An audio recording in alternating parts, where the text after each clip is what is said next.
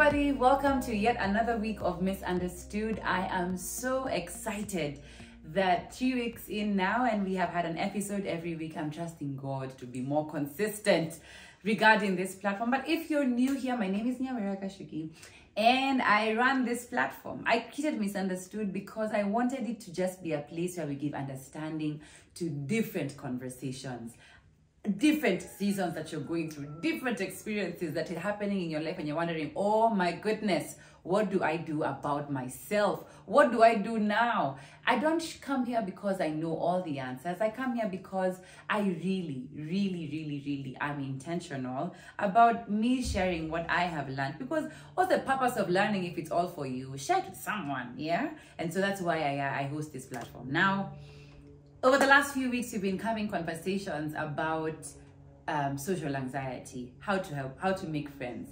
But today's episode is one of the conversations I have begun to become extremely passionate about, because it is so intentional in life. It is not intentional, I think that's the wrong word. It is so important in life that you become intentional about the new you or reinventing yourself. So today's episode is all about reinventing yourself. Now, if this was a topic, a gospel in the Bible, I would definitely be an evangelist, because I think reinventing yourself is such an important thing. And this episode is particularly tailored for you in case you're feeling like, oh man, I'm stuck, things aren't panning out, I'm constantly doing the same thing and it's not changing. I'm losing a lot of who I am. I have no control of who I am or what I'm doing. And so this episode is for you, not because you're in a very dangerous place, but because all those things that are happening in your life are really just pointing you in the direction of, hey, it's time to reinvent yourself. And so that's what this conversation is about. Now, reinventing yourself is not waking up in the morning and resculpting your face or changing the way your body looks. Now, that could be a way of it, but I'm preempting the conversation. But reinventing yourself has a lot to do with how you perceive yourself, and also a genuine picture of how you want it to unfold. Now, the first thing to realize is that in reinventing yourself, you must have, and I think the key word there is must, you must have a picture of what the dream you would look like. Now, for someone watching, maybe the dream you looks like more in control of your finances. Maybe the dream you looks like you are in a healthier relationship. Maybe the dream you looks like you're in control of your health and your weight. Maybe the dream you looks like you are, I don't know, you're living out your purpose. Maybe the dream you looks like you doing big things. You know what I mean? There is no such thing as a small dream, but don't allow yourself to see yourself so tiny.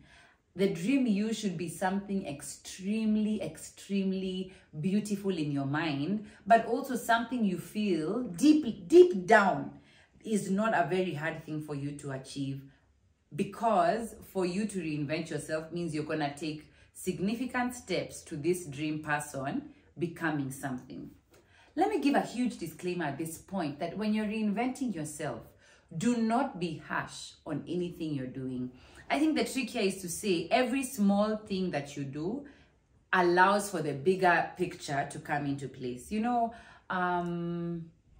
I think Wanjiro, if I'm not wrong, and Ben have been doing this painting thing. And one time I think I went to visit them and I was like, let's paint. She actually told me, let's paint. So I took Ben's painting thing and I began painting. But it was so interesting because it's not paint by number. So every number represents a color, so you paint it. But every small thing, it looks like a small line, but it has a specific color. That small thing, you can dismiss it, but if you color it wrong, it destroys the whole picture. So this is just to let you know that every small step you're taking, appreciate yourself. Clap for yourself, and I mean it. Like, it could be literally sitting down at the end of the day and saying, well done, Nyawira, you tried, you did something today for the dream you. Or it could be in the big things that you're doing. Also, don't forsake those. You know, I've come to realize we talk a great deal about celebrating the small things, but even the big things you do, those need to be celebrated as well. So whatever it is that you're doing to reinvent yourself, appreciate yourself all along the way. Now, the thing that I find so interesting about the human mind, because it has happened to me so many times, is that every time I envision the dream Nyawira, I immediately begin to draw out limitations about me. Quickly, I say this. I say, like, I envision that, oh, Nyawira, you know, one day you're going to host a huge platform. People are going to come in thousands and they're going to be blessed because you're going to be sharing some serious, heavy truths with them. And immediately I finish that thought or that dream, I quickly say, but how will you do it? Who do you know? What do you have? What? And I start to talk down at my dream. The secret to reinventing yourself is killing every ounce of limitation that whispers into your ear, telling you that you cannot do it or you cannot achieve it. I tell you this with all sincerity, is that the reinvention of the person you want to become lies solely in the submission to the truth that you can do it. Do not let anyone or anything, particularly yourself, tell you that you're not able to reinvent yourself. You are able and you are deserving of you choosing to do it. Okay, now let's bring it home, because sometimes it sounds good when it's uko, don't limit yourself, you can do it. But let's bring it home, is that I know I've struggled with this. If you're my friend, I know you're watching and you're just dying of laughter, is that I have in so many situations had weird diets where every once a year I eat no protein, or I've done a 75 carb-free diet, 75-day carb-free diet. I have tried doing a sugarless diet for a week, and every time I do these things, the reason they end and I go back to my bad behavior is because I start telling myself things like, "Hi, this is not the way to live, Nyawira. What are you doing?" Yet I know the implications of what I'm doing, because, like, let me give you the 75-day challenge. I tried it because my intake of vegetables was so low, and I really wanted to build a habit where I'm eating a lot of vegetables intentionally. When it was done, I'm back to a lot of carbs, a lot of protein, and my vegetables, they dipped again. Only because I told myself, this thing isn't made for me. So don't limit yourself. And sometimes we like to say it when it's other people, but let me say it to you because it's something that happens to me. My limitations have been found the loudest in my mind, because sometimes I don't even get to a place where I say it. And my mind just cancels it even before it can become something I say. So how to fight a limitation is vocalize it, say it, write it down somewhere, but then also tell someone else. They hold you accountable so the limitation doesn't become a hindrance to you reinventing yourself. The third thing that you need to do that I really enjoy about reinventing a person, particularly myself, is environment. You cannot change in the same environment you are dying in. It doesn't work. It doesn't work because environments become the conducive space for you to become what you need to become. Now, let me give you a good example. Now, by then, let me just give a disclaimer. Environments is not like a physical space. It could be a physical space. It could be a physical space because maybe it's somewhere you keep on going and it's undoing your reinvention. So it could be a physical space. An environment could be your friends. An environment could be the things you're consuming. All these things, they stagnate or cause growth based on what environment you've exposed yourself to. Now, let me give you an illustration that I came to learn the other day. I was listening to, I think it was a sermon I was listening to. But he said something, I think it was either Bishop Jakes or Pastor George, I can't remember who it was. But one of them was talking about growth. And they painted such a beautiful picture because they said growth is a very messy thing. For a tree, a seed is cast into the ground and it's buried. Then it comes up and it starts to grow, it becomes this huge tree. But for a tree, a seed, when it's in the ground, think about that environment. First, buried means no one is seeing its process of growth. That's a great place to tell you. Not everybody will see the process of your reinvention. That doesn't mean it's not happening. I felt that. The second thing is to tell you that now it's buried, it's now under, it's die. In fact, I think the Bible alludes to it saying it dies, then it lives again. And I think Jesus was using this and talking about his death and resurrection. Now I get it. But it dies down there. And dying is that it dies to its natural space, okay? The third thing that happens is that for a farmer is that you till the soil, and this could mean that you place manure. Now, let me tell you, I don't think you've been around manure. It doesn't stink, it stings. You know, like you feel like it smells so bad, it like it burns over here. And I'm not talking about the manure that is dry. I'm talking about fresh manure, where it's so alive in its nature. But think about it. The stench of that manure is affecting me, but it's blessing the seed. This is to tell you that you could despise the environment that you're reinventing yourself in because of what other people are thinking or what other people are saying.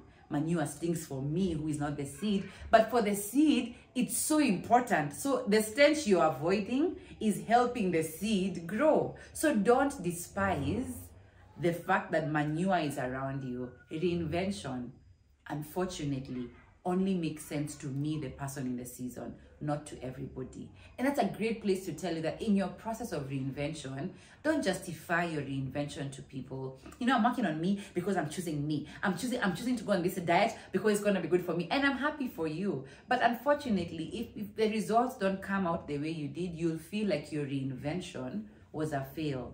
But maybe it wasn't a fail.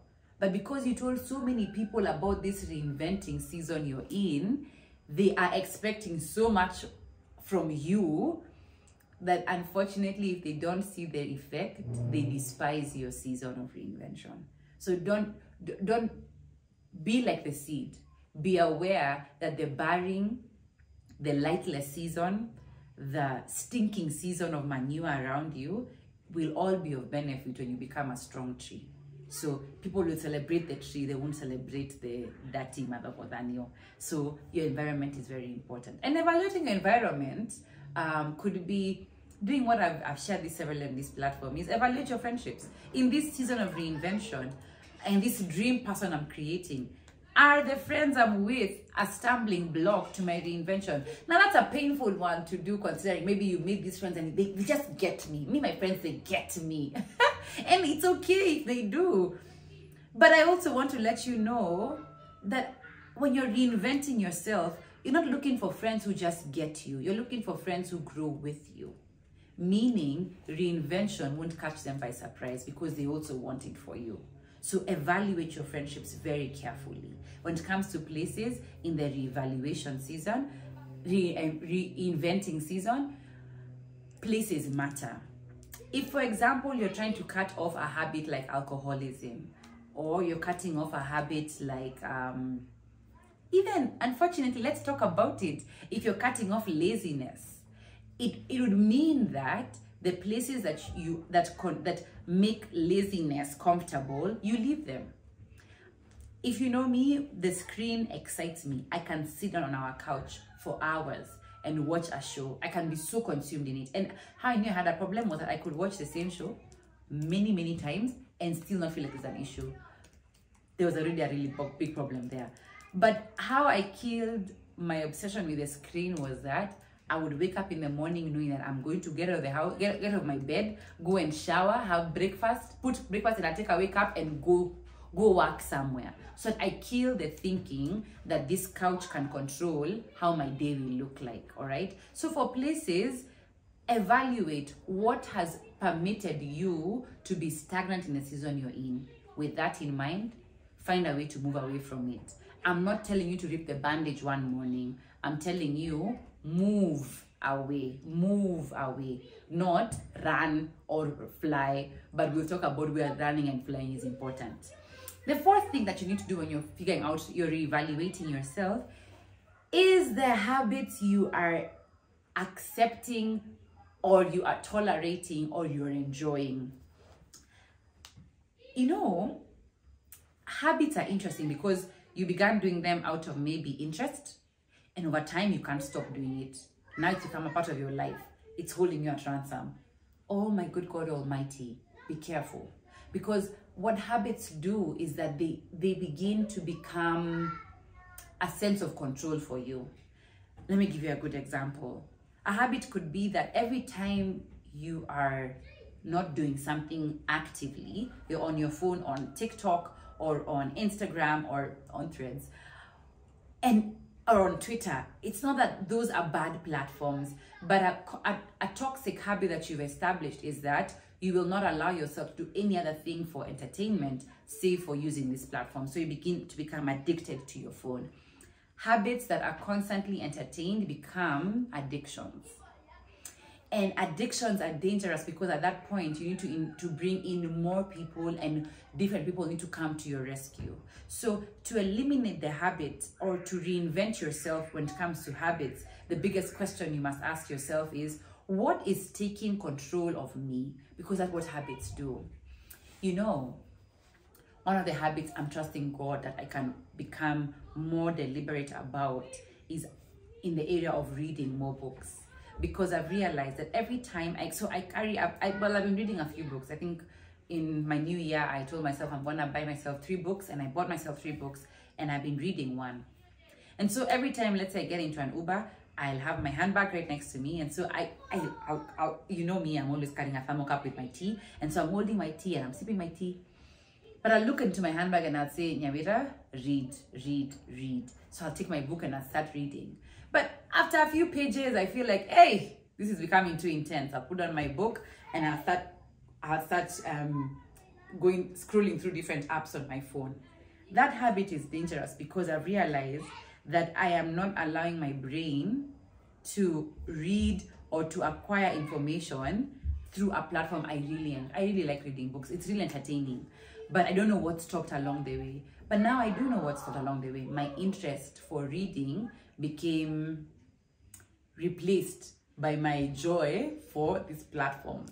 So caution is important. Finally, is a very important thing in reinvention. Let me tell you, to reinvent yourself successfully, in whatever area of life you're in, the number one thing you must do is change and intentionally work on your mindset. How are you thinking about things? You know, reinventing yourself is building a house, for example. Envision it with me. So I'm building a house, I'm building a house.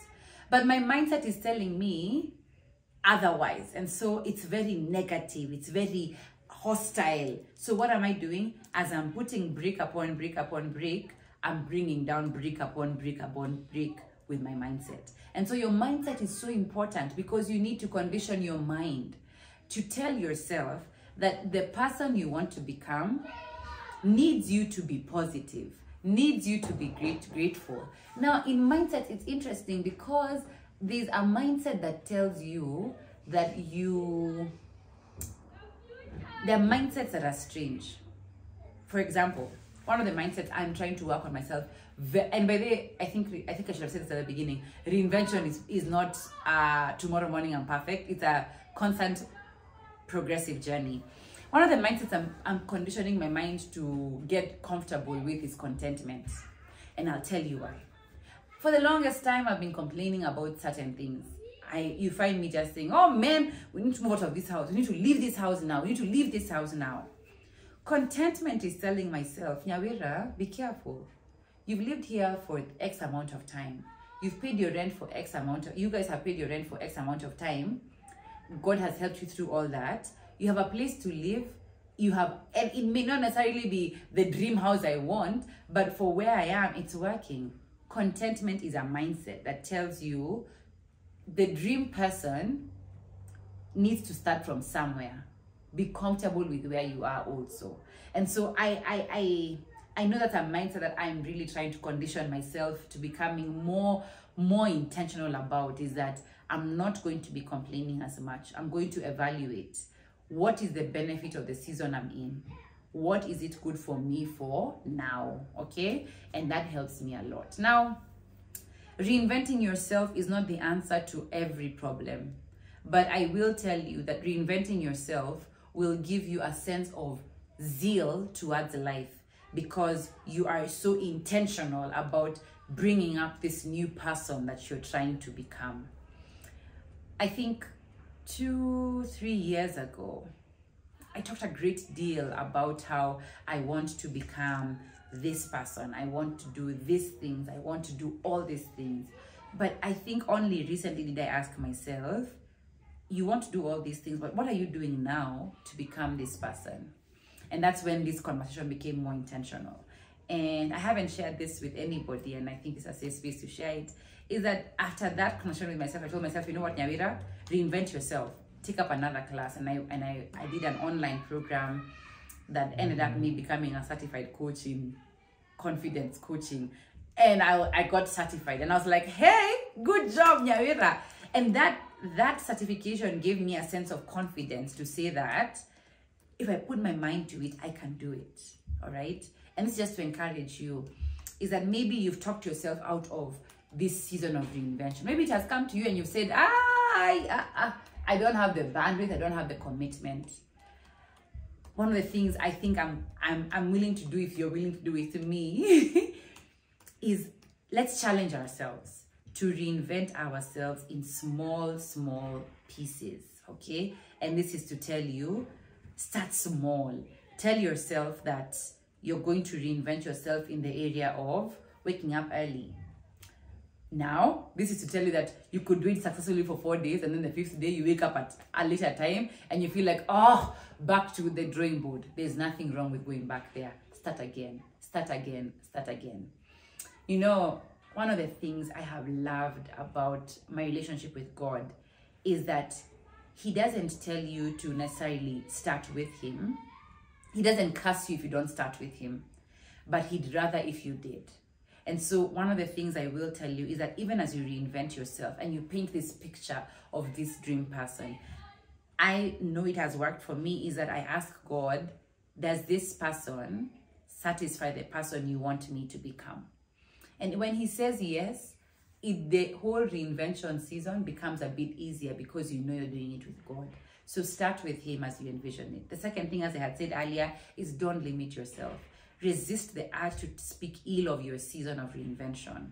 The Bible says that do not forsake the days of humble beginnings, for in this the Lord delights in the beginning of a matter. Can you imagine God delights in the beginning of a matter? Like, he's seen it all. He's seen the beginning, the end. He has seen it all, but he delights in the beginning of a matter. Meaning, when you limit yourself, you limit the opportunity for the beginning of that matter. So don't dismiss it in any way or chance. The third thing is evaluate your environment. The seed analogy will always work. Just because it's in the ground doesn't mean it'll be there forever. It'll become something different. Many people don't understand what you're doing. It's not for them to understand. It's for you to reinvent yourself. So be okay with you knowing what you're doing and not everybody being okay with it. Okay? Finally, fourth thing is your habits. What are you working on?